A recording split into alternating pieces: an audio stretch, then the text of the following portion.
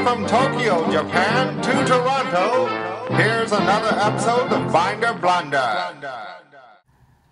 Hi guys, and welcome to another episode of Binder Blunders.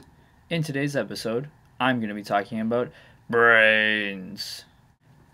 Actually, I'm going to be talking about cards that come out in the Return of the Duelist set that comes out at the end of August. A few cards in this set that I think are worthwhile looking at because it may affect the price of some cards we're currently using and or have access to.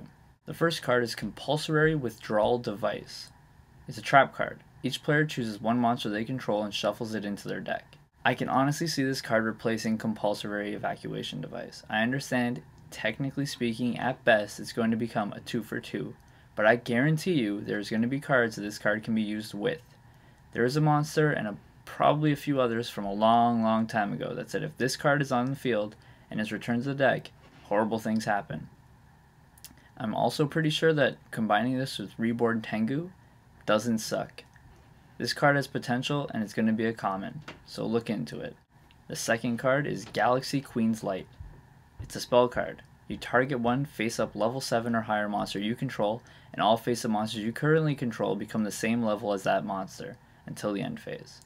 So, all those horrible rank 7s, like Lucky Straight and ones that don't exist yet, probably may become a little bit more playable because this, plus a Treeborn Frog, and, I don't know, everyone's favorite magician, Gaga, well, you're easy access to rank 7s. I really see this card having potential and possibly making some of these cards less crap. So, if you want your Lucky Straights right now for $5, probably should get them before they jack up the price when this card maybe makes them a little bit more competitive. This next card has two things going right for it. It's a Sea Serpent Water level 3, and he's called Atlantean Assaultman. He is basically the introduction to the future. We're going to get an Atlantean/Sea Serpent starter deck. It's going to make Deep Sea Diva an amazing card. This card alone makes Deep Sea Diva finally have a great target. It's a 1400 that if you control another face-up fish, sea serpent, or aqua type monster, this card gains 800 attack. It makes him a whopping 2200 and you still have Diva. Combine this with some water arts, you have a pretty solid deck without having to do anything. And also Synchro Summon for level 5, and there's probably a lot of other cool things you can combo this card with. We just gotta figure it out. This next card is Unifolia, Holy Beast of the Forest.